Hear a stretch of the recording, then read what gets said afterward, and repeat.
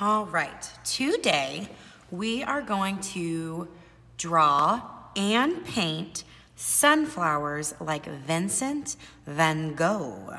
Okay, so I will be using a Sharpie to show you how to draw this or give you an idea of what to draw, but you will be using a pencil and you will be trying your best to draw really, really lightly. Okay, I am using Sharpie so that you can see what I am doing. So you have your vase, and your vase can be any shape. That is up to you. This marker is a little bit dry, but that's all right. We're gonna roll with it. You can still see it.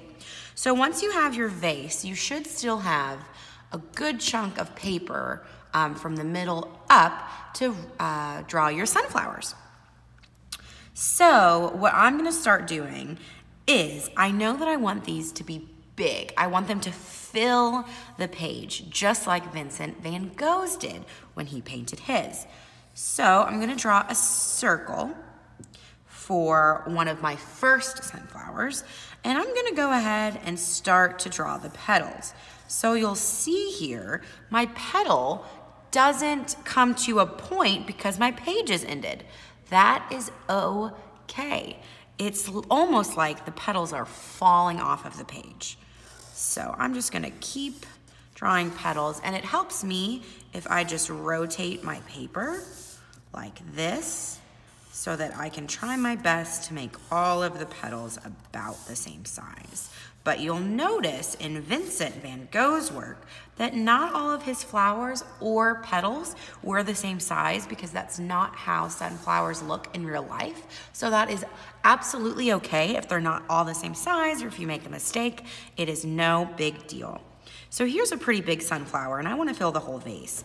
I'm going to put another one right here pretty close. You get to decide where you draw your sunflowers. And you'll see it looks like this flower petal is tucked behind that first one.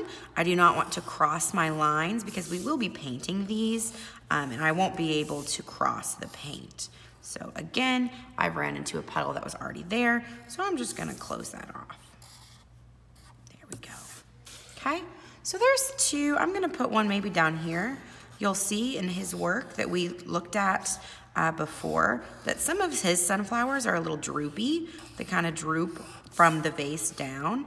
So there's one of those. And then maybe I'll put one more right here, and maybe this one will be a little guy. That'll be a little sunflower right there. So now that I have my flowers, and again, you can add as many or as big, small, you can really fill up your page, but this is where I'm gonna stop, okay?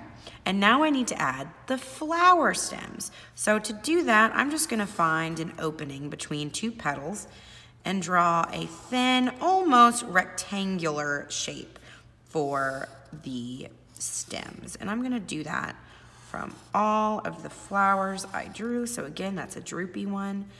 Maybe this guy is a little droopy as well, okay? So that is what you are going to be doing today. Again, you get to choose where you're gonna be drawing your flowers. If you make a mistake, it is not a big deal. Not only are we working in pencil, but remember that Vincent van Gogh's work had petals and sunflowers of different sizes and shapes.